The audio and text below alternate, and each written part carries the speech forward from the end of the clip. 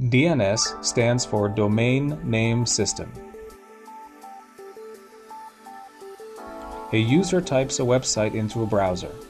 The browser asks the DNS server for the address and then takes the user to the desired website.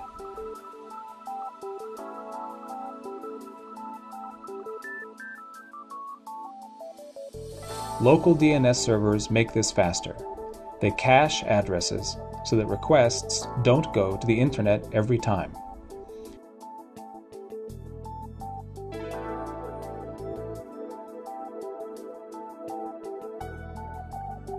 If the request is not in the cache, the local DNS server forwards the request to the Internet's DNS.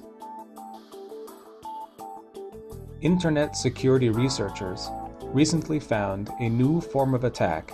A hacker sends a request to a local DNS.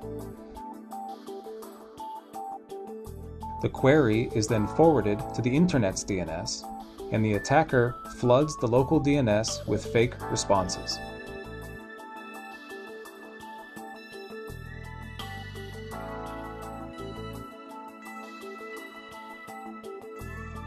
The local DNS server finds the malicious site in its cache and forwards the user to the malicious site.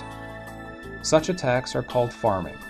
They send people to websites that contain tools for stealing information or infecting computers.